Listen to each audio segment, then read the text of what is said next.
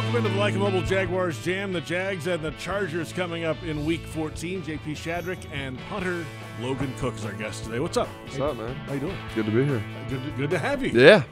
Here's how it works. We have questions from UK media and fans. All right. But this year we're starting with a drawing. We're going to give it away to a fan. You're going to autograph it. All right. Draw a Jaguar head logo, and you have about 45 seconds to do this. All right, tell me when to go. Go. Oh, no, I had to think about it. No, go now. Go. All right. We're going to preview the Los Angeles Chargers, of course. Phillip Rivers is still the Chargers quarterback. He's been there seemingly forever. This year so far, 3,400 yards passing, 17 touchdowns, but 15 interceptions. This Chargers team has lost a lot of close games. All 8 of their losses by 7 points or less this year. They've dropped the last 3 in a row. And obviously on defense, Gus Bradley running that defense there. Joey Bosa, Melvin Ingram, the pass rushers. Thomas Davis is over this year from Carolina, the free agent. And he's still having a very good season, of course, leading that team in tackles. The Chargers at 4-8, the exact record of the Jacksonville Jaguars, coming into TIAA Bank Field this Sunday to face the Jags in Week 14. Let's see. Don't call it yet. Okay, you got a few seconds left. I need a few more. Okay, I can stall a little more. Austin stall. Eckler, the running back, is a dual threat, obviously, for the Chargers. Big in the passing game for Phillip Rivers. And Ingram, the running back, or Melvin Gordon, the running back, held out early in the year, but he's played well the last 4 games or so. Now I have to call it. I'm out of things. What do you got for us? Show us the camera your Jaguar head logo, Logan Cooke, please, sir. What are we showing them? Show that camera over there.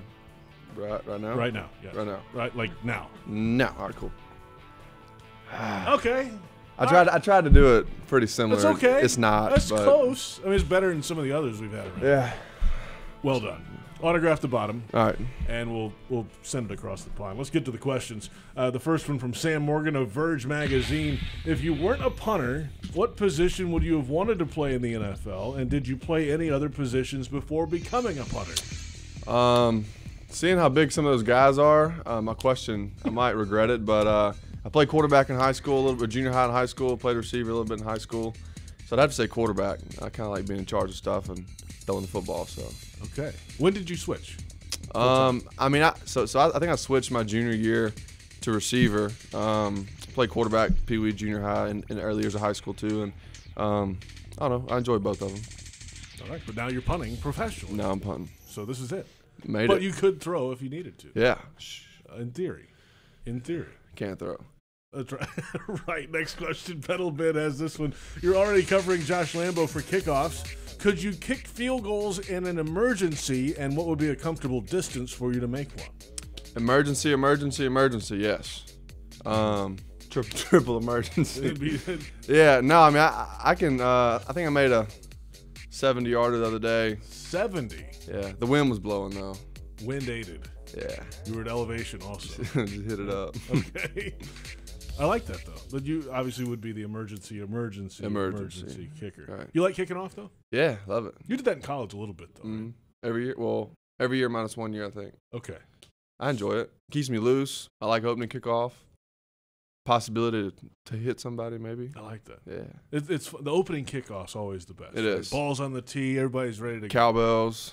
Sorry, that's not those. That's not. That was nice, though. I'm sure it was down in Starkville. Stephen Jenkins has the next question. Why did you choose football over rodeo? What? So explain your rodeo background, if you could, sir. Man, people always ask about this. All right, so I started riding horses and sheep and cat, whatever, since I was probably 3 or 4 years old. And I thought you meant the other day you were riding sheep. No? Okay, you've grown out of that. Yeah, and I rode sheep when I was a little bitty, and then started riding calves and steers and stuff, and I used to rope. Did all that stuff, and you kind of hit a point where you have to decide one of the two because you got to keep a horse in shape when you're roping and stuff. It's the same thing, and I just got kind of tired of it. So now, you could hop on a horse today if you wanted to, right? And just ride around. Mm-hmm. When I go back home, every once in a blue moon, if my sister's riding, well now she don't live there, but when she did, we'd go ride around a little bit and try ride. I mean, it's like riding a bike, except it's riding a horse. Exactly. It's the same thing. You never lose that. Never lose it. Let's get to the next question from Tansty23. How did you get into punting? We talked about your background before then.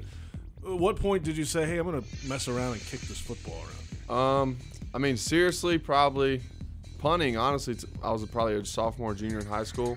I always kicked, and I have a picture of when I was like 2 or 3 kicking a football with my grandpa. But I don't know. Probably I wanted to be a kicker, and then I guess I figured I was gonna be tall and a little more lanky, so I could punt. And probably my sophomore, junior year of high school. There's a lot of these, kind of going off topic here. There's been a lot of Australian punters come into football, especially in college football these days. And they've, because of the Aussie rules background and the way they can do the end-over-end thing. How is that for a guy in your role, and how does that change what you have to do in your skill set? I mean, to compete. I like it, and I mean, actually, some balls I hit, I learned from them, from Aussie rules football, and just kind of the way they hit the football. And if you look at the, I guess evolving of punting from back in the day when Ray got, all they used to do was spiral it. Now you look at where it's at now, and I'll probably have, I don't know, 5 or 6 different balls I hit at a given time, and that's all from Aussie rules football. So I love it, man. I mean, they can stay out of Jacksonville, but right, yeah. keep the job here for you. Next question, Mary Davies. You and Josh have been together for a couple of years on special teams, Lambeau, of course. What's your relationship like? Do you hang out away from the field? And kickers are a a little different. I get that. Yeah, we do sometimes, and I think it's good to have a good relationship, which we do, even with Matt as our snapper. And I think, like we were talking about before this, within your room, whether it's quarterback room, DB room, wide receiver room, kick, your specialist room, I think all of you have to be tight. I mean, if you hate each other, I don't think you're going to perform well on the field. So especially since us three every snap, especially on field goals, Matt's involved, I'm involved, and Josh's involved. So I think being close really helps. Next question, Leah Seville. What are your top 3 things about playing in London? You've been there a couple years now. Yeah. What do you like about the stadium, the situation there?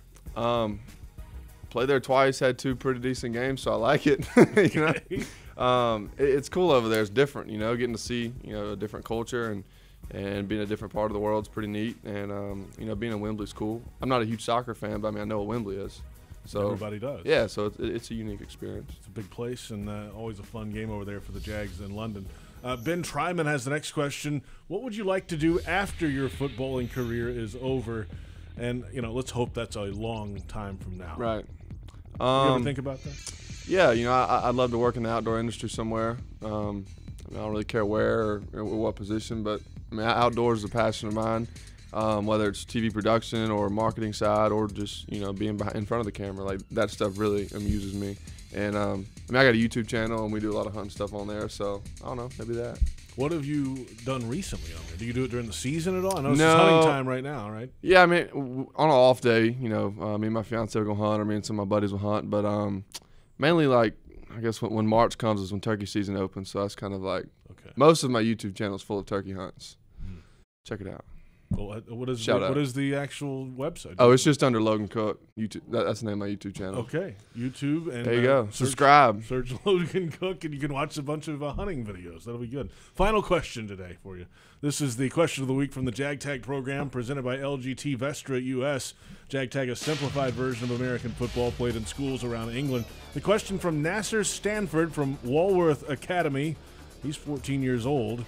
What's the best and worst locker room in the NFL, and why? We have a great locker room here in Jacksonville with the lights and the seats and the lockers and everything going on.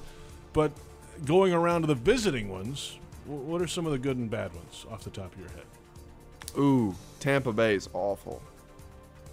Why? That's the only one I remember. Why is that? I just remember I had a chair. I didn't even have a locker. So that's one reason. Okay.